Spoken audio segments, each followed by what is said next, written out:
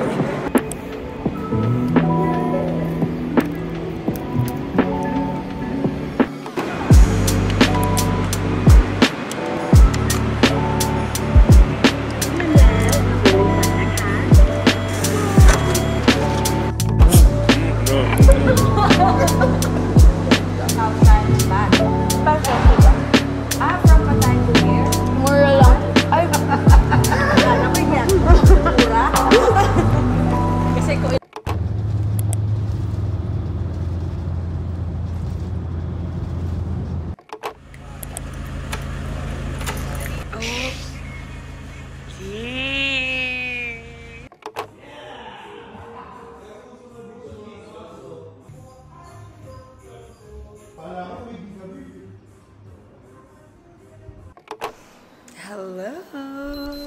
Update, it's 1:15 p.m.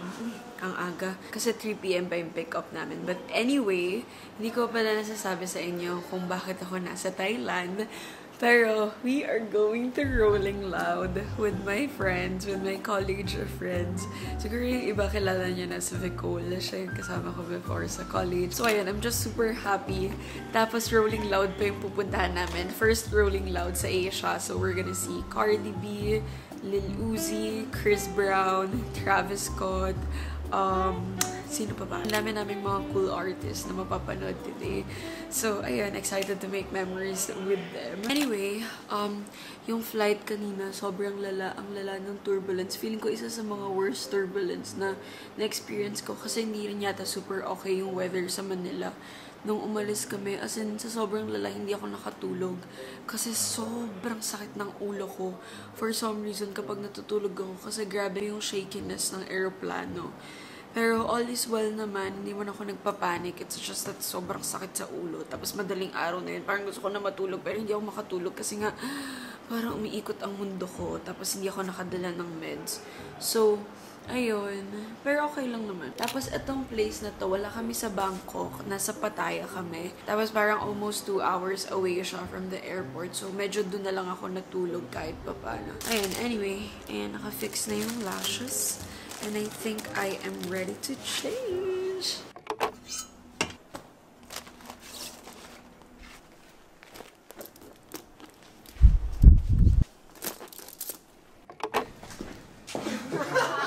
Yeah, yeah. Legend show.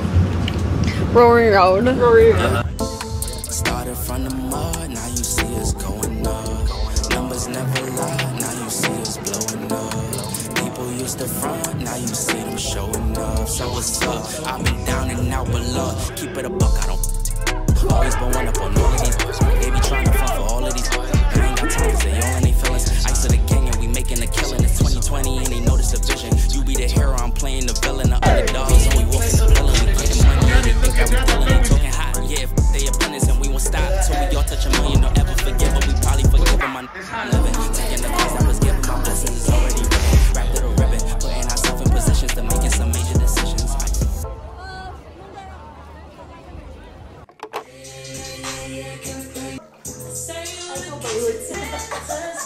Get what you please. I'm about to get.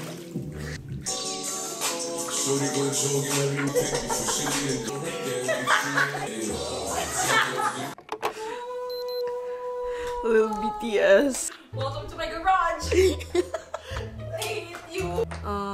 Yung brushes mo, nagsaslide na din. Sis, let go muna to, please. Let go muna. Ay, dala ko rin yung ganito ko. I have this also. I was wearing that at first, and then Wala, sobrang thick formula neto. Hindi kaya ng weather dito. Feeling ko sobrang hassle pag nagganyan din ako. Okay, now do I set it na? Yes. 50 baht? 150 baht. Oh, 100 only.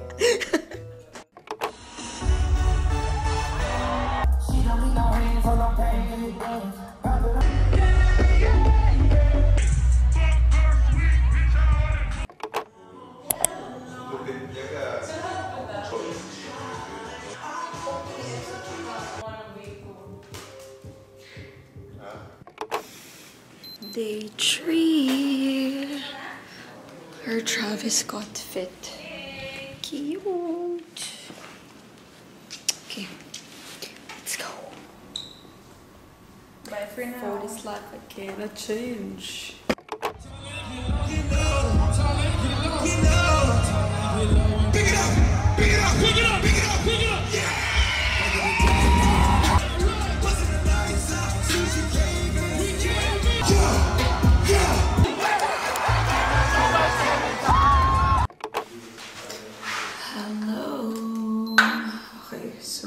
I think nasa 2:30 or 3:30 a.m. na. And kakauwi lang namin. Tapos medyo may energy ngayon kasi late na kami umalis.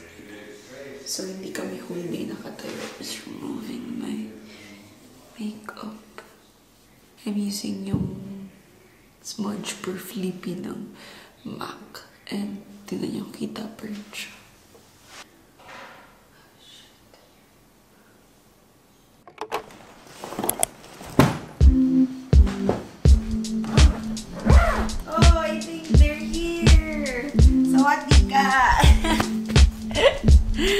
Dito na sila, mommy.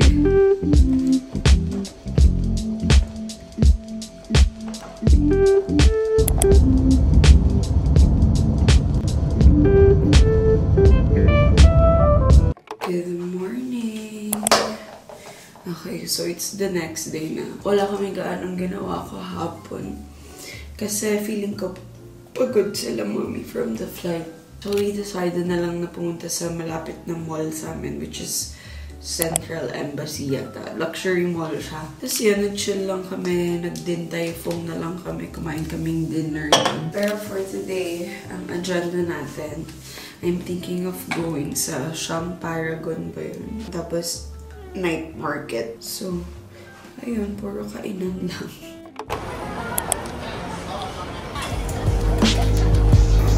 Potato.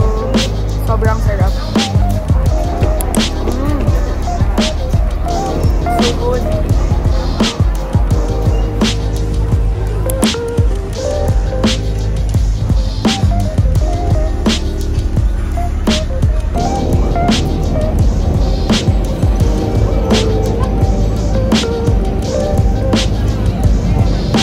Or should I try the next size? Or sakto na to? Kasi luluwag na to.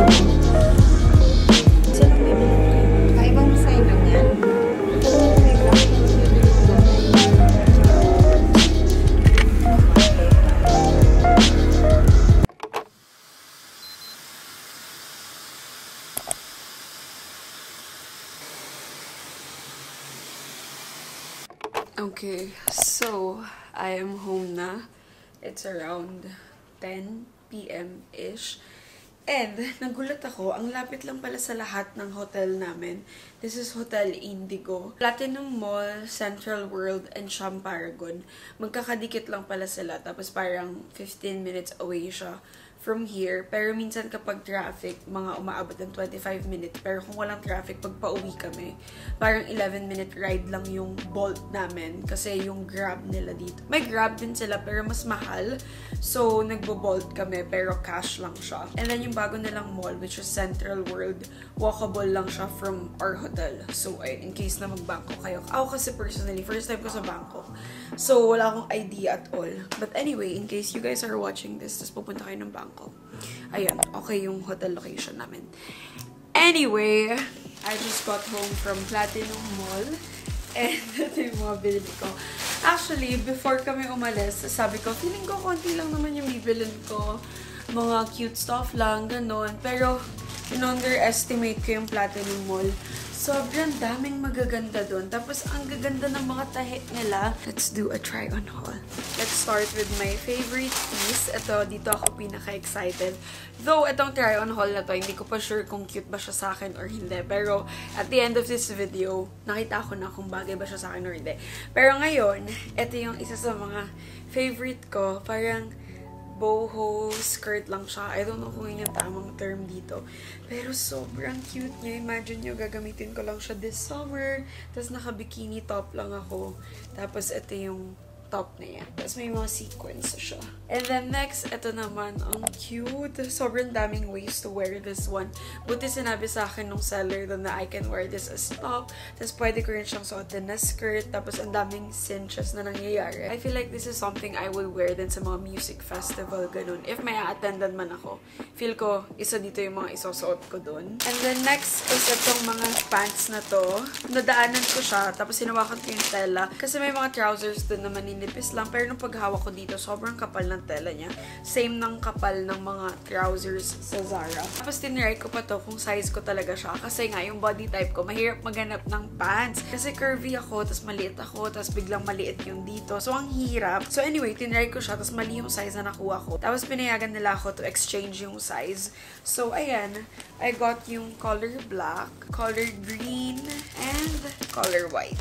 I feel like it's something I can use anywhere. And then next, isa to sa mga first purchase ko. Nasa first floor lang to ng Platinum Mall. Malapit siya sa may entrance ng McDo. Tapos parang ang gaganda ng mga selections nila doon. Very unique yung mga piece nila. Tapos dapat color black kasi you can never go wrong with black. Pero sabi ko, parang puro black na yung mga damit ko. So let's try this one naman. And then I'll partner it with black skirt na lang. Yung mga tight black skirt ko. Ganun. So, ayan. Sana cute siya sa akin. And then, next, ito na yung first purchase ko. Knitted na terno siya. Tapos, I went with color black na lang para safe lang. Kasi may mga other colors na medyo tempting to buy. Pero feeling ko, pagbalik ko ng Pilipinas, di ko na siya magagamit. Eh, ayoko naman ng ganun para hindi sayang pera. So, I went with color black na lang. And then, next is this one. Ang cute ng color neto. Parang nakaka-fresh siya. And very summery. So, just in time sa weather natin. And wala, long sleeves lang siya. Kasi nasa mannequin to nung nakita ko siya. And nagandahan ako. Sabi ko, ganda neto. And speaking of cute, bumili ako ng accessories. And feeling ko, ito na yung medyo low-key remembrance ko sa Thailand. Kasi, yun na nga, magsa-summer na. So, na-imagine ko yung sarili ko na may necklace na ganito. Tapos, naka-bikini lang ako. Tapos, parang cute-cute niya, oh. Tapos, totoong shell siya. Shell ba? Tama ba yun? Or stone? I don't know. Pero, ayan, ang cute niya. Eh, di ba uso na yung mga statement necklace ngayon? Tapos, ginamit ko siya nung festival. Nag-statement necklace ako sa isang look. And, oh my gosh, I'm so obsessed. And then, humikot-ikot pa ako sa shop. Kasi nga, yung shop na yun, very unique din siya. It's something na sa Thailand ko lang makikita. Feel ko. Pero ayan, I got this bracelet also. Something I would wear sa music festival din. So ayan, yung mga pinamili ko, mga statement pieces lang. And sana bagay siya sa akin lahat. Pero nakita niyo naman na siguro. Anyway, ayun lang. Good morning! We'll do a makeup tutorial. So, na-realize ko, hindi ko pala napakita sa inyo yung makeup ko sa Bangkok. Pinagmimix ko si Kosas number 6 and then si YT4 ng Isian ko. And ito, hindi nagkikrease yung concealer ko kapag ito yung gamit ko. And then, I'm gonna blend it lang using my blender. Using bronzer. Itong Vice na multiganda stick. Dito lang sa may bone area ng face ko. And then, itong brush. And then, for my brows, of course, may Kosas. Super ganda nito. And first time ko makaubos ng brow product. And then, I'm gonna be blending my concealer. And then, for cream blush, I've been loving itong Get Ready With Me na Pomelo. Ang cute lang ng pagka-flush neto sa morena skin ko. Ang ganda. Very natural-ish look lang. Then, I'm gonna set my concealer with this Laura Mercier na loose powder. And then, I'm gonna dust off yung loose powder ko gamit tong compact powder ng Charlotte Tilbury. And then, I want more bronzer. So, I'm gonna be applying itong powder bronzer from NARS. And then, for powder blush, itong Choo Choo Beauty na Miss Dolly. Tas, I'm using itong light pink shade na to. And then, I'm gonna set everything with Charlotte Tilbury na setting spray. And for my lippy, I'm gonna be using si Get Ready With Me na Margarita. Ayan. And then, my favorite part is itong detail na clay pen. Lalagay ko lang siya sa inner corner ng eyes ko. Sa nose bridge ko. Ang napansin ko dito, kahit pagpawisan ako, naglalast siya all day. So, ayan. That's my Bangkok makeup look.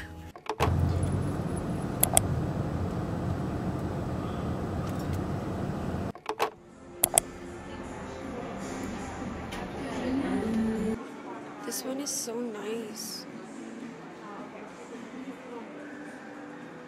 I feel like this one is nicer.